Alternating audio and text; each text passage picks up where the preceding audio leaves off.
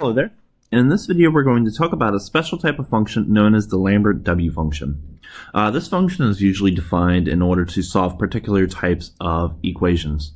To sort of motivate why we need to construct such an equation, let us look at a couple of other examples for which this has had to be necessary in the past.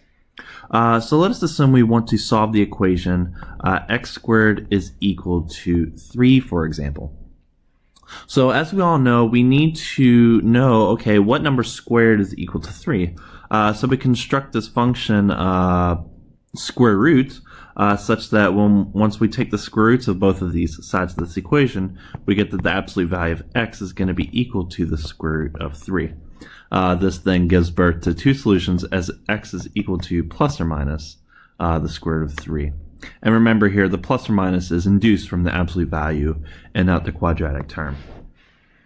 So those are the solutions to this equation. Another example, let us assume we have 2 to the x is equal to 3, and we want to solve this equation for x.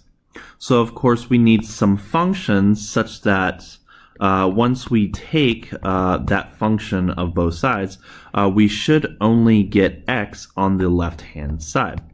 So what is this function that does this property? Well, since we do not naturally know what it is, we construct such a function. So this function, which is familiar to all of us, should be the logarithm base 2 of x. So once we apply this function gets rid of this exponential base, and then we obtain our solution to be equal to that function definition evaluated at whatever was on the right-hand side. And that is the solution to that equation. So the construction and definitions of special functions is actually a natural part of mathematics. And the Lambert W function is no exception. It just happens to be one of the more newer functions in the mathematical literature. Alright, so let us define what this function, Lambert W, actually is. So f of x, which is going to be abbreviated by w of x, hence why we call it the Lambert W function, is going to be defined to be the set of all y values such that y times e to the y is equal to x. Alright, so that is the formal definition of what the Lambert W function is. So from this definition, we can see a couple of examples of properties of it. Namely, if you have w of a e to the a, this is just going to be equal to a. And this is pretty much the, property that we sort of demonstrated above with the logarithm. It pretty much deletes whatever is protecting this variable x. In this case, we have a linear exponential function that's pretty much controlling this value of a. Alright, so if we take that to be the definition, that means we can immediately solve some equations, right?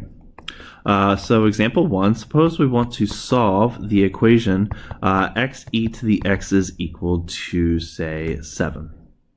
Alright, so if I directly apply the Lambert W function to both sides of this equation, I get w of ex is going to be equal to w of 7.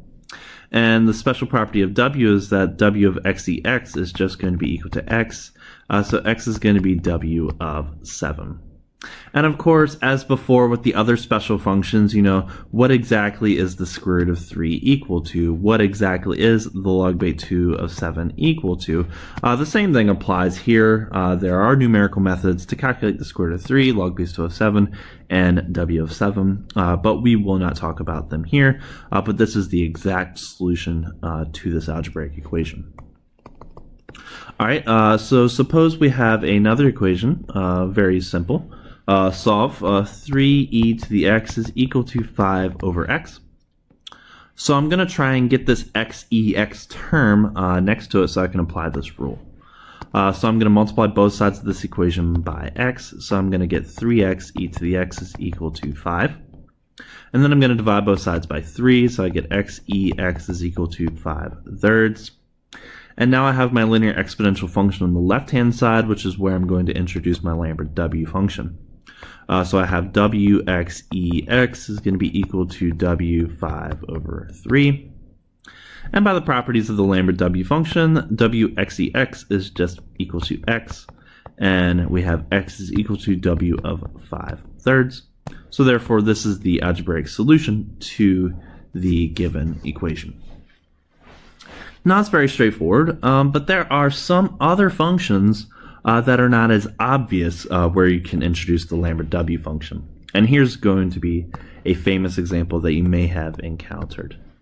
Alright, so suppose we want to solve the equation x to the x is equal to 7. Now, here is another type of equation that is often seen in higher level math. Alright, so notice that there is no e here, so we need to introduce it somehow into the picture. Alright, so I'm going to begin by taking the log of both sides of this equation. So log of x to the x is going to be equal to the log of 7. And then I'm going to use the property of logarithms by bringing this x down in front. So that's going to be equal to x times the natural log of x is equal to the natural log of 7. Alright, so from here I'm going to introduce a new variable. I'm going to let u be equal to the natural log of x. So if I let u be equal to the natural log of x, this is going to imply that x is going to be equal to e to the u. Okay, that's cool. So if I perform these definitions to this preceding equation, so x by definition is going to be e to the u. Natural log of x by definition is going to be u, and then we'll still have the natural log of 7 on the right hand side. Alright, so what is this? Well, this is a linear exponential equation in terms of u, so I can apply my Lambert W function to this equation now. Alright, so therefore what? So that means w of u is going to be equal to w of the natural log of 7. So by the properties of the Lambert W function, the left-hand side is just going to be equal to u, and the right-hand side is just w of the natural log of 7. Now, of course, our equation is not in terms of u, it is in terms of x, so we need to go back to our definitions. So u, by definition, was equal to the natural log of x is equal to w of the natural log of 7. And this is a logarithmic equation in terms of x, so I can exponentiate both sides of this equation to cancel. And then I'm just going to be left with x is equal to e raised to the power Lambert w of the natural log of 7. And this is the general solution to our algebraic equation. Alright, that's nice. So pretty much that's a run through of the Lambert W function. And there are definitely two immediate properties that you can see from this. So the overlying property of the Lambert W function is that w of a e to the a is equal to a. It transforms linear exponentials into linear functions. So every time you have a linear exponential equation, definitely the Lambert W function is going to help. But the first type of equation that this helps solve is equations of the form xex is equal to a. This gives us a solution of x is equal to w of a. And every time you have simple equations such as x to the x is equal to a, we can use that same exact trick as before, and x is going to be equal to e to the Lambert w of the natural log of a. So this helps solve linear exponential equations and also tetration equations as shown here.